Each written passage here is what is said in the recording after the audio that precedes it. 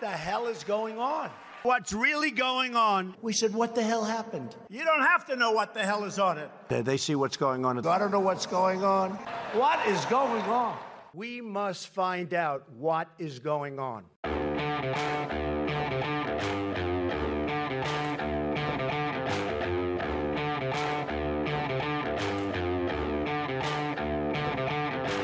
Hi, I'm Dany Albright.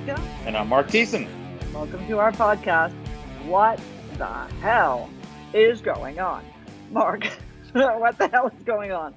That was very dramatic. I know, I was really feeling it. You have to say it differently every time. What the hell is going on? Give it a little more spirit, Dany. I want our listeners to wonder what they're getting each time. Oh, and by the way, we're supposed to remember, hey guys who are listening, please subscribe, review, send this to your friends, and do all of those good things that help our podcast get to more and more people so that Marc and I can be famous. Excellent. I support that sentiment. What the hell is going on is somebody assassinated the head of the Iranian nuclear program.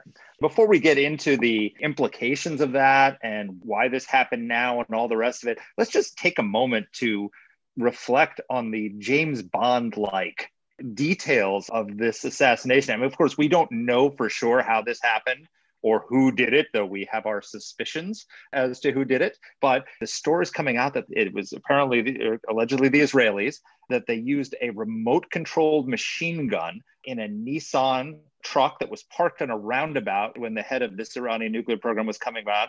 It was packed with explosives, and so they allegedly used a satellite to guide the remote machine gun and then blew up the truck after the guy was assassinated. There's some people who speculate that doing it so entirely remotely would have been unlikely, that they wouldn't have had anybody on the ground participating. And certainly there were people on the ground setting this up, getting the weapons and all the technology into Iran over a period of time. But this literally is like a scene out of a Bond movie. When you see things happening that you say, that could really happen in real life, it apparently just did. And Fakhrizadeh is no more.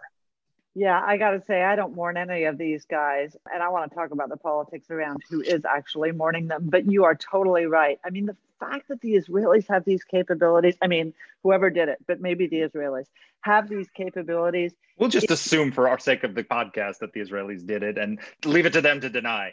It's absolutely stunning. It really is. And we've basically seen two major storylines. One, that there were at least a dozen operatives on the ground who were involved in pulling Fakhrizadeh out of the car and then shooting him or getting in a gun battle with his security guards. But then another version of the story where there's absolutely nobody there except this satellite-controlled machine gun. Can I just say, I need a satellite-controlled machine gun? Doesn't everyone?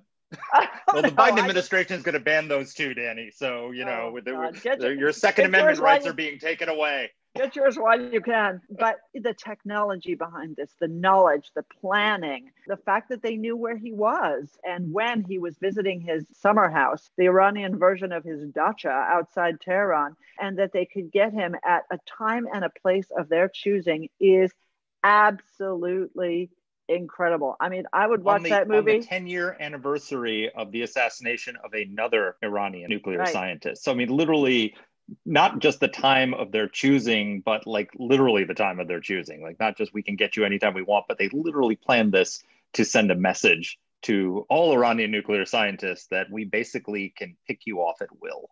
Yeah. And, you know, the reality is, I guess that the Israelis, if it was indeed the Israelis, can. I was about to say, I would totally watch that movie if Daniel Craig was in it. But let's talk a little bit about the fallout. We're going to talk with our guest about some of the technical issues and who Fakhrizadeh was and what he did and about the Iranian nuclear program. So let's you and I talk politics for a second. Sure. There have been a spate of what I can only label disgraceful stories, including my personal favorite from John Brennan. And here you can assume that my epithet has been edited out, bleeped out. Say it. We've got an explicit rating. No, because it's that bad. You know, this is a former senior Obama administration official who was soft head of on the CIA. And who was soft on Iran then, who was soft on Hezbollah, who was soft on all of these guys. And he goes out and calls this an act of terrorism. I mean, WTF.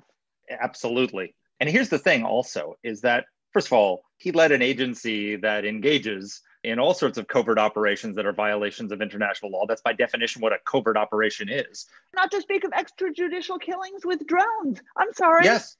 Now, what he says, he anticipated your line of attack and said that there's a difference because we were taking out people who were members of Al-Qaeda and the Islamic State, which are non-state actors and are terrorist organizations and unlawful combatants. However, Fakhrizadeh, the Iranian nuclear scientist, was a general in the Iranian Revolutionary Guard Corps, which is a designated terrorist organization because of the Trump administration so designated it.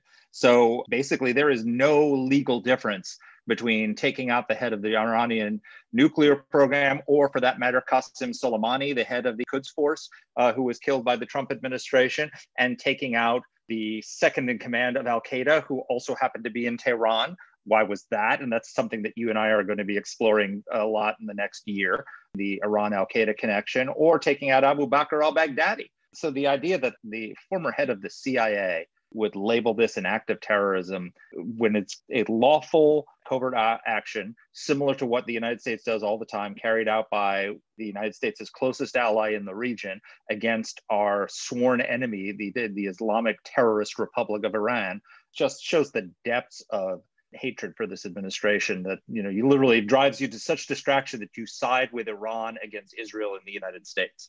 Well, I mean, come on, that's the hallmark of pretty much all the Obama administration officials. They became Iran's lawyer, Iran's advocate, and everything else, and shame on them.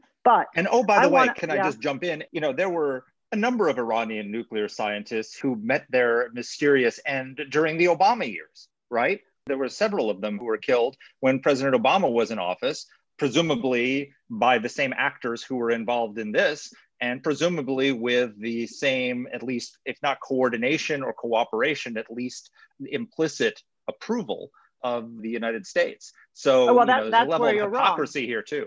Oh, am I? That's where you're wrong. Yes, because in fact, it was the Obama administration that went to the Israeli government and leaned on them to stop getting rid of Iran's nuclear scientists because it was complicating Obama's efforts to help them, quote unquote, end their nuclear weapons program. So there's that travesty. Then there's travesty number two, people who are supposedly journalists writing for outlets, like the New York Times, who suggest that this was all political, that basically in their unbelievable America-centrism, they believe that everything happens with a view to either helping or hurting Donald Trump, because he is, after all, the reason why we all get up in the morning and why the sun rises. And they theorizing that Israel or whoever did it conducted this unbelievably complex, unbelievably sophisticated operation in order to stymie the Biden administration as it goes forward to try to recapitulate to the Iranians in the Middle East. I mean, it is beyond ludicrous to suggest that the Israelis don't have an independent agenda and that they planned this when they knew already that Biden was going to win the election. I mean, it's just, it beggars belief. You're right in the sense that this could not have been planned starting in November of this year, because just the complexity of getting the operatives into Iran, getting the equipment involved into Iran, storing it, hiding it, planning out the method, all the rest, that could have been happened in a matter of weeks. This was an operation that had to take years in the planning. Also, Israel is acting in its own interest. And as I recall, they didn't really have much of a say in the Obama administration's diplomacy with Iran. And so when they see those people coming back in and professing that they are going to bring back the Iranian nuclear deal and start us up where we were in 2016, despite all the developments that have taken place in the last 4 years, I know they want to close their eyes and pretend Trump never happened, but a lot did happen with regard to Tehran. A lot of leverage was built up, a lot of good things that were happened to put Iran in its box. They would be perfectly legitimate to be worried about that and to take this shot at a time when there was an administration that was willing to say, go ahead, we're fine with it, as opposed to someone that was going to punish them or give them trouble for doing so. We've become so unhinged in this country. We can't have a normal conversation about anything. Nonetheless, there's a ton to understand here. There's a lot about this guy and about the Iranian nuclear program that I think people don't know or aren't paying close attention to. And because this really is an absolutely fascinating story, but one that also gives us a window into just how sophisticated and ongoing the Iranian nuclear weapons program is, notwithstanding sanctions, notwithstanding the warm efforts of the Europeans to reassure their Iranian friends that once a Democrat is back in the White House, all will be well. There's been a ton of advances, even under the Trump administration. And we've got David Albright, who is the founder of this is my favorite Twitter name, actually. He's the founder of the Institute for Science and International Security, the acronym of which is ISIS, but their Twitter name, the good ISIS, but their Twitter name is the good ISIS, exactly, oh, that's awesome. Which is so terrific. He's got an unbelievable background, but he is actually a scientist. He has a master's of science in physics and in mathematics, and so he really comes at this from the technical non-proliferation side. For those of but you there who will don't be no know, math in the podcast, in case you're worried. This is all. Oh my God. He is really interesting guy and the world-leading expert on this nuclear program. Yes, God, I should have said that. Whenever I say math, people on math will probably hang up, as I would. But yeah, no. Knows the program backwards and forwards, has advised Democrats, Republicans, and pretty much everybody in between on this. You guys are going to love this conversation. Here's our talk with David Albright.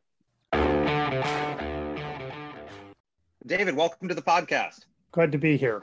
Thank you. Thank you. So, I mean, the world has been rocked by this news that the father of the Iranian bomb, Mohsen Fakhrizadeh, if I'm pronouncing that correctly, has been assassinated in Tehran. Just tell our listeners first, just the basics, like who is this guy and why is this such a significant event? Well, one is he's a bit of a mysterious person. I mean, he's had an extremely important role in Iran's nuclear program for decades and rarely been visible. He was the kind of the head of the Iranian crash nuclear weapons program called Plan Ahmad that ran from about 1999 to 2003. And he implemented this pretty massive project to build the infrastructure to make nuclear weapons, including making weapon-grade uranium. So it was a very large nuclear program. His program was ended due to international pressure and the fact that the United States was sitting next door in Iraq in 2003, and Iran felt very threatened overall and shut down the Plan Ahmad, something that made Fakhrizadeh extremely angry. And he was able to continue the program with the approval of the leadership. So it was a downsized nuclear weapons program without an order to build nuclear weapons, but to carry on, keep the people employed, continue projects that in some cases create a civilian cover for them, some cases keep them covert. And he's been doing that since 2003. And organizational names change over time. I mean, the most recent version had the acronym of SPND. He grew his organization. It grew from just a nuclear weapons program, which is not a small thing, but it grew into something that's a little bit like the US DARPA, that he created a research branch in the Ministry of Defense that did the research for advanced weapons systems, advanced technology, and in a sense had grown quite a bit budgetary-wise and in influence. One of his colleagues said the other day on Iranian TV, ministers of defense came and went. Fakhrizadeh was always there as a deputy defense minister. So, David, first of all, thank you for being with us. I have a lot of things I want to ask you, but to contextualize how important Fakhrizadeh is to the Iranian nuclear program, I think it would be great for our listeners to get a sense of a politics-free, something that we almost never are able to get here in DC, a politics-free sense of where the Iranian nuclear weapons program actually is right now. Well, it's very hard to determine that. I mean, my own work, I conclude that Iran has not decided to build nuclear weapons. And I think there's a lot of governments who share that view. I think that there's a program there to be ready to build nuclear weapons. It's a program where if the order comes from up on high, they want to be able to produce the weapon grade uranium relatively quickly. They also want to be able to produce nuclear weapons relatively quickly. And that's no small feat. I mean, this isn't readiness like a latent proliferation like a Japan that has separated plutonium and has enrichment plants. I mean, this is a program that probably thought through how long do we want to take to build these weapons and what type do we want? It may be that they only want to test one underground. I would say that if they made that decision today, they probably could test a nuclear weapon underground in 6 to 9 months. If they wanted to put it on a ballistic missile, it's probably going to take them significantly longer. One of the things that happened in Plan Ahmad was while it was racing ahead, it didn't finish its work on creating a deliverable, reliable warhead for at that time, the Shahid-3 missile. So I think they need more time on that, although we don't really know what they've been doing the last 20 years. They may have made considerable progress on that question without people like me knowing that.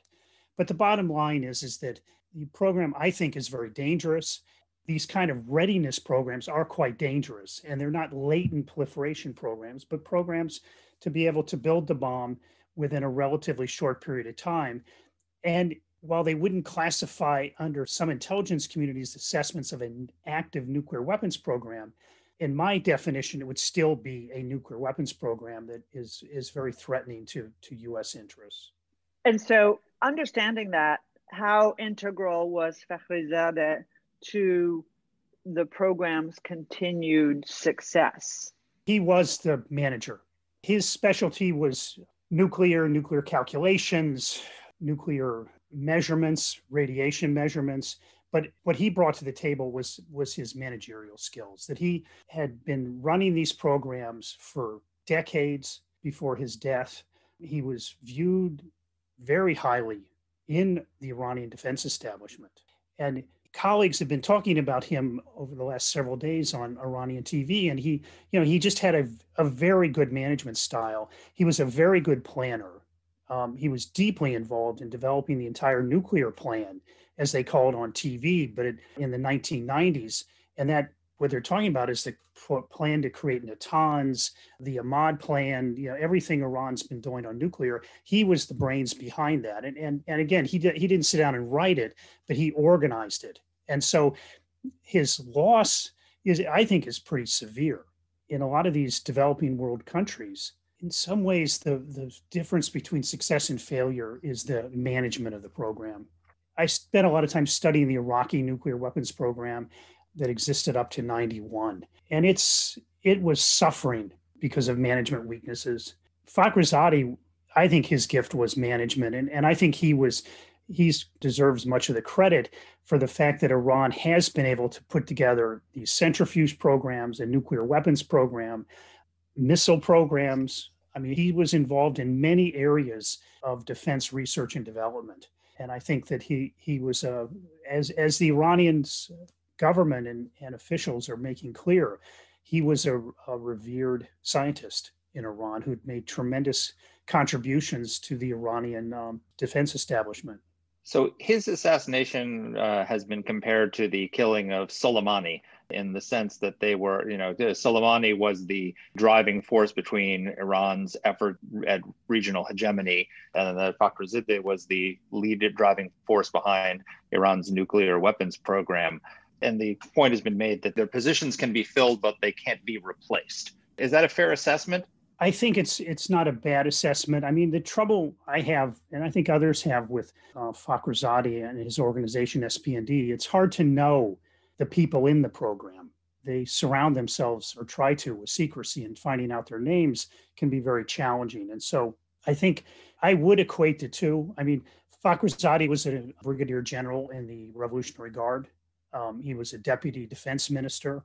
So he's at a comparable level to Soleimani. And I think his presence will be missed. Now, the way I would think about it is there's quite a bit that is established by the Iranian nuclear weapons program, particularly based on what they did in Plan Ahmad, and then what they did, what we know about after that. So I think if the question was produce a nuclear explosive device, I mean, I think many people in Iran could manage that program, and they could detonate a bomb in the desert somewhere in 6 to 9 months. Where I think Fakhrizadeh may be more missed is the plan to create a reliable, deliverable nuclear weapon mounted on a missile. So there's a lot more engineering skill and expertise that has to go in that. There's many more different parts of the Iranian defense establishment that have to be involved in making that work. And he demonstrated during Plan Ahmad that he was able to do that. He headed the entire nuclear weapons program, soup to nuts. I mean, that expression still exists, but he was managing the whole thing. And in the reconstitution, the pieces kind of went off on their own. And so someone has to pull those back together. And I think that's where he could be missed, and they may have a challenge. And the other part of it is that here's a guy who's been 22 years basically doing the same thing, programmed up and down during that time. But his colleagues on TV are saying 22 years and he's doing the same thing. He had tremendous influence and good relations with the Iranian military and defense bureaucracy, and was viewed as someone at the very highest levels of that bureaucracy. So who can step into that and manage? I mean, scientists everywhere, engineers can be pretty feisty and pretty difficult to rope in a sense. I think that his loss is a real blow to the program. Well, that's good news. So I'm not as immersed in this issue as you are. Where I first came across Mohsen Fakhrizadeh was when he was cited. Mark is shaking his head at me because I pronounced his name properly. You know, but we're Americans here. Damn it, get an American name. Like John Kerry saying Genghis Khan. It is Genghis Khan, to be fair, but that's another issue. But where I first came across him was when he was cited in North Korea as an observer at one of North Korea's nuclear tests. So apparently he also, not in addition to being a great manager, apparently he was playing some sort of transnational role in, if I may use this expression without fear of retribution, in the axis of evil, in cooperating over nuclear issues. Do you think that's still something that goes on? Is it something? Tell us what you know. Well, actually it's a big question. I mean, Fakhrizadeh traveled a lot. He got a lot of benefit for his program and other nuclear programs in Russia.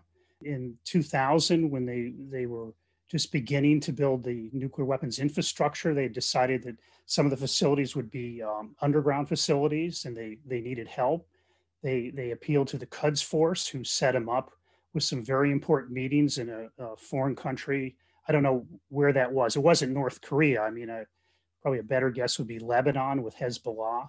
It was recommended they use that country's companies to buy equipment for the Iranian effort to build their own underground nuclear weapons production sites. So there was a very good reporting in Süddeutsche Zeitung back in 2011 about cooperation between the nuclear weapons people and the North Koreans, where the North Koreans were going to provide help on computer codes, but more importantly on the kind of data that you put into it, and that you need nuclear weapons related data. And North Koreans came and spent several months educating the Iranians in the program on use of the codes as applied to using actual or more realistic nuclear weapons data. So I think that Fakhrizadeh had always had a philosophy to reach out and benefit from foreign cooperation. He certainly had to acquire a lot of equipment overseas and had to manage illicit procurement schemes. And he's really, in a sense, one way to think about him too is he likes, I'm projecting, but he would have been a person who doesn't object to the sanctions. The sanctions allowed him to build up his organization as part of a resistance economy. And so I don't think he'd have any problems buddying up to North Korea. Certainly, he's part of the IRGC. They had relations with the Quds Force. And I think other enemies of the United States could very well be his friends. So one of the speculations as to why now is first, obviously, been reported, though not confirmed, that Israel was behind the assassination. So speculation as to why they did it and why now. Obviously, one was to set back the nuclear program. But the other reason that has been speculated is to box in the Biden administration, which is coming back into power and has stated that they want to return to the Iran nuclear deal. Do you think that that was an objective of this? And you've written that from whatever you think of Trump, and you didn't like that he left the nuclear deal, he's generated an enormous amount of leverage on Iran, and he's called it a gift to Biden. There's this fear that the Biden team, which is really the Obama team, will come in and try to pick up where they left off in 2016. Do you think that would be a mistake? Yeah, in fact, I was quoted in a recent story that I think would be crazy if they rejoin the deal, given the amount of leverage that's been generated. But in answer to your question, I think certainly whoever did this was thinking through consequences and had to be thinking that, this will affect the Biden administration. But I think these kind of operations take a long time to plan. One of his colleagues, close colleagues on Iranian TV, said that he was kind of set back, that it was the assassination was 10 years to within one day of the assassination of another major Iranian nuclear scientist. And he thinks that was deliberate. So there aren't many anniversaries of the assassination of Iranian scientists. And he thinks who's ever doing this is so able to penetrate Iranian security that they can pick the date that they want to do this within, plus or minus one day. He had an interesting view of this. There had been an assassination attempt against him. He'd survived, a guy named Dr. Abbasi Divani. And, he's known Fakhrizadeh for, 30 years or more. And he said that one of the impacts of this is that isn't well recognized, I think, I'm adding to his words, isn't recognized well in the West, is that it really demoralizes the people in the effort. I mean, it's kind of obvious. In fact, the demoralization, I think, is directly proportional to how much the Iranian leadership says this will never interfere. We will march forward steadily into the future. This will have no impact. I think inside it's the opposite. And they work very hard to try to overcome that. And that this idea that they can kill these people on anniversaries of previous assassinations, which brings it all back, that the memory of that assassination, they can pick religious holidays, is very upsetting to the inside of the Iranian defense establishment. And in that sense, I think this was planned quite a while ago, and Trump could have been the victor. So I think they probably would have done this regardless of the election, and did, I think, do it regardless of the election. And certainly whoever did it has to worry about the impact on what the Biden people will do. They also have to worry about the impact of what Iran's going to do. Do you think even if they planned it regardless of the election, that the timing might have been fortuitous, because you're now on the cusp of this transition to a much more Tehran-friendly group of people who will be leading our foreign policy, who really want to return to diplomacy? And so Iran is sort of in a vice, because on one hand, they want to retaliate. But if they do retaliate, then it will prevent, depending on how they do it, it could prevent the Biden team from doing what they want and what the Iranians want, which is to return to the deal and lift sanctions and achieve a lot of objectives. So in a way, timing this now could mean that whoever did this is getting away with it without the kind of repercussions that might have happened under other circumstances. Is that fair? Yeah, no, I think that's fair. I think the Iranians also know, too, that they don't know when the next one's happening. I'm writing a book on the Iranian nuclear weapons program, and with my co-author, Andrea Stricker. There's documents in the nuclear archive where they're planning how to continue the program after the halting of the Ahmad plan. And they're going through and trying to figure out, how well they've done, in a sense, taking stock, what are the holes they'll need to fill in the future. And there are 5 central characters in that meeting. 3 of them are now dead from assassination. The 4th was almost assassinated. And the 5th is now heading one of the Iranian universities. So I think they have to worry a great deal about the next, in a sense, shot or explosion. And they know that if they start negotiations, probably that country will not do those kinds of explosions or assassinations. So that's another side to this, is that these actions can act to encourage the Iranians to accept negotiations in lieu of retaliation. Marc mentioned the operation. And again, there have been a number of stories about them. For anybody who's watched the Apple TV series, Tehran, this Israeli series, all of the stories are very reminiscent of this set of TV episodes about, a Mossad operation directed against the Iranian nuclear program that goes wrong and how the Mossad team operates on the ground. But, I stopped and I had a look. Without reading out all their names, we've got, a killing in January of 2007, January of 2010, November 2010, November 2010, July 2011, January 2012, and now Fakhrizadeh in 2020. I mean, that's an amazing record that whoever, probably the Israelis, maybe with American help, have in Iran. It's quite incredible. And it has to have set back their programs, pretty seriously in each instance. Well, and it's also in the commentary on TV recently, there were more assassination attempts that didn't happen. There was an attempt on Fakhrizadeh, according to in this case, it's Abbasi Divani, in 2008. He says there was an attempt on him in around 2006. So I think this has been going on for a long time. And I think whoever is doing it is getting better. I have to say, if ever I wanted to know state secrets, this would be a moment in which I did. So let's just circle back to the JCPOA a second. You told Marc that you think it would be crazy to rejoin as is. If you had to encapsulate what it is that you think that an incoming, eager to rejoin an improved JCPOA Biden administration would do, what are the key elements that they need to address? I think, and I had to look at this pretty intensely and supported the Trump administration's effort to fix the deal. And they didn't accept everything that I and colleagues had recommended, but one critical thing that was more or less accepted was we have to know, is this a nuclear program that's peaceful, or does it have a hidden nuclear weapons side to it?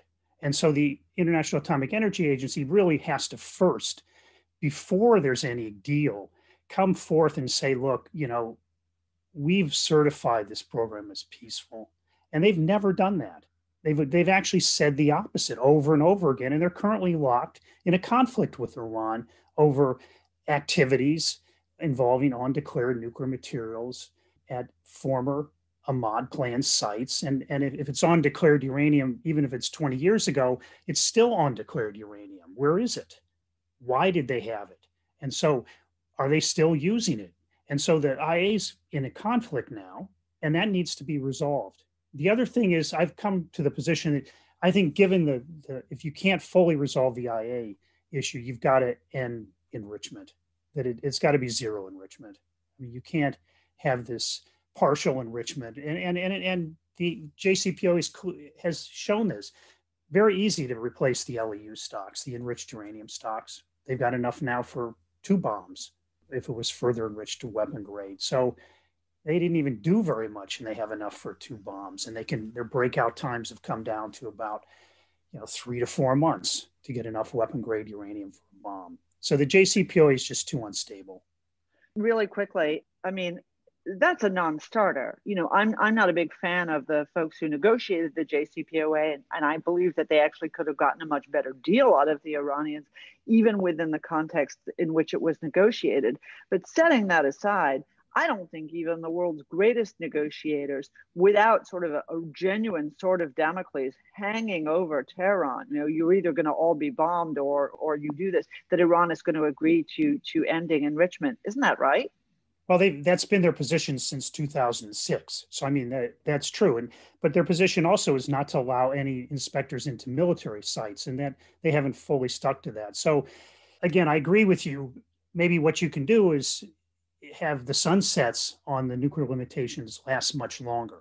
But I think you still then, if you're going to do that, have to get to the bottom. Is this a military or a peaceful nuclear program?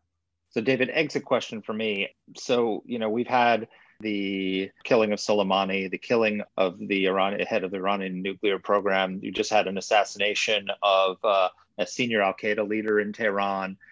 We've had the maximum pressure campaign on Iran that has really crippled their economy. Just in a broader sense, we're about to have a transition from the Trump administration to the Biden administration. So how do you assess the Trump Iran policy overall and its success or not, or lack thereof, in setting back the Iranian threat to the region? And I know everyone rejects anything that Donald Trump does, but are there things that Trump was doing that merit continuation under the new administration? Well, certainly one of the things the Trump administration did was kind of get this U.S. financial and other types of sanctions out of kind of this cabinet that they'd been put in by the JCPOA, so they could be applied on missiles, terrorism, regional aggression.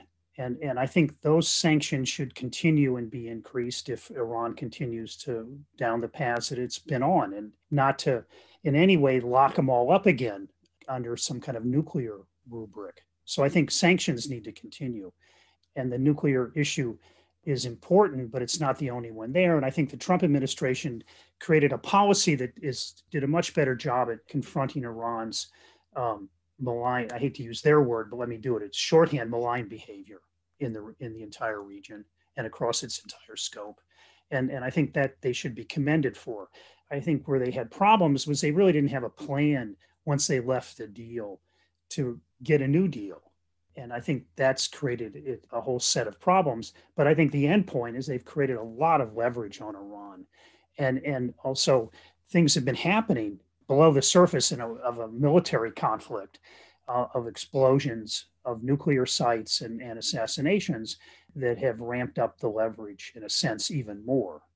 It also shows that if the people in the region are not included in a deal, they may do things on their own that maybe not be in the interest of the Biden administration, but may very well be in their interests.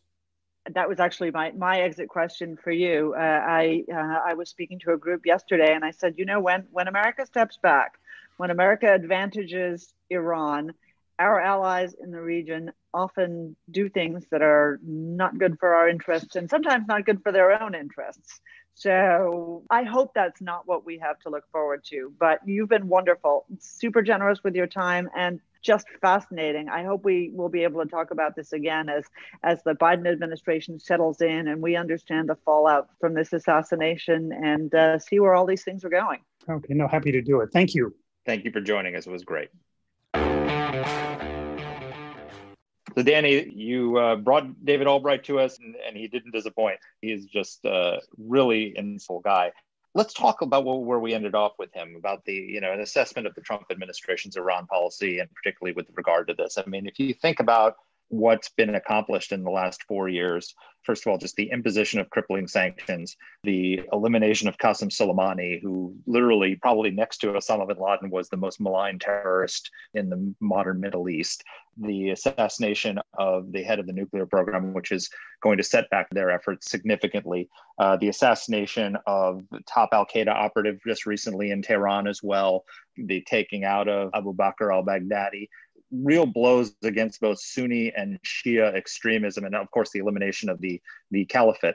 Where do you assess where we are? And I know the Biden administration, there's this reflexive thing on the left that anything Trump did must be bad and therefore we have to reverse it.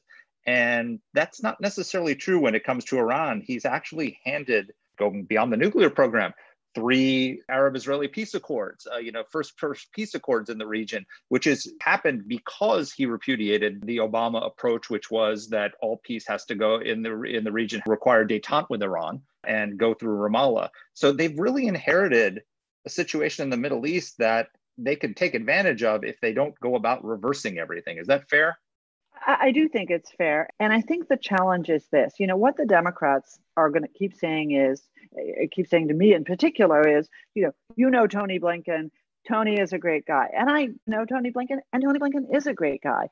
The problem for me is not Tony Blinken or even, Joe Biden. Joe Biden, he was chairman of the Senate Foreign Relations Committee. He's not a crazed nut job. And I think all of that is true. The problem for us really going forward is where the Democratic Party is, because the Democratic Party has gone from being a pro-Israel party to a pro-Iran party. And that's obviously an unbelievably vast overgeneralization. There are many, many people inside the Democratic Party who remain pro-Israel. But its leading lights and its loudest voices have, in fact, on foreign policy become these other people. And that's what I worry about. I worry about this desire to satisfy them and this deranged anti-Trumpism. If Trump did it, it must be bad. And of course, the answer is for Biden, he's kind of in the catbird seat. He's got a lot of opportunities. He's got a lot of leverage on Iran, and he should use it. I worry that beyond that top level of, you know him, you like him, there are going to be people who I do know and don't like and don't trust, who are naive in the extreme about what Iranian ambitions are in the region, who are naive in the extreme about the balance of power in the region, and who are so deranged on the topic of Saudi Arabia because of the Khashoggi killing that they cannot see straight and believe that Iran is actually a better ally for the United States in the region than Saudi Arabia. Well, this is a larger problem with the Biden presidency in general, and we'll be spending lots of time assessing it in the coming year as it unfolds. Is that you've got this? It's true in domestic policy. It's true on everything, which is that he doesn't represent the Democratic Party as it exists today. He arrived in Washington in 1972. He was a Scoop Jackson Democrat. He was a tough on the Soviets. He and Jesse Helms, when the Ford administration wouldn't allow Alexander Solzhenitsyn to come to Washington, they invited him and held events with him. I mean, he's not a crazy left-wing democratic socialist economically or on foreign policy. But the party that he leads, I've described it as it's like a nice walnut veneer on the fiberboard of democratic socialism that is the foundation of the modern Democratic Party today. And it's going to be very hard for him to push back on all of that, because that's not where his constituency is, whether it's domestically or whether it's on foreign policy, and certainly when it comes to Iran. No, I agree with you. But if we can see some effort on the part of, Republicans on Capitol Hill to try to continue to encourage the Biden administration to actually use that leverage productively, you could see the building of a real bipartisan alliance on national security policy. That would be awesome. I don't know whether the Nancy Pelosi's and Chuck Schumer's, let alone the Bernies and the AOCs and the Elizabeth Warrens, allow that to happen. And, I think the Iranians are going to be watching very, very closely. I'm less concerned about their ability to retaliate in a serious way against the Israelis, and much more concerned about what it is that this new administration is going to do in order to try to get back into the deal. And, again, this isn't going to be just us. It's going to be us and the Europeans. And hopefully the French will remain the stalwarts that they actually were in the past on this, and will keep the Biden administration on the straight and narrow that they were unable to keep the Obama administration on, and that we see them use this opportunity in a way that is productive rather than destructive. We are going to see. But meanwhile, let me just say the world is not mourning Mohsen Fakhrizadeh. Bye, guy. And bye to all of our listeners. Thank you so much for listening. Again, if you're listening to this on Apple Podcasts or Spotify or wherever you are, please subscribe, please rate us, please tell your friends. If you're new to the podcast, we'd love to have you as a permanent listener. And if you're an old listener, tell everyone you know, because we've got great guests like David Albright and others coming up in the months ahead. Exactly. Take care, everyone. Bye.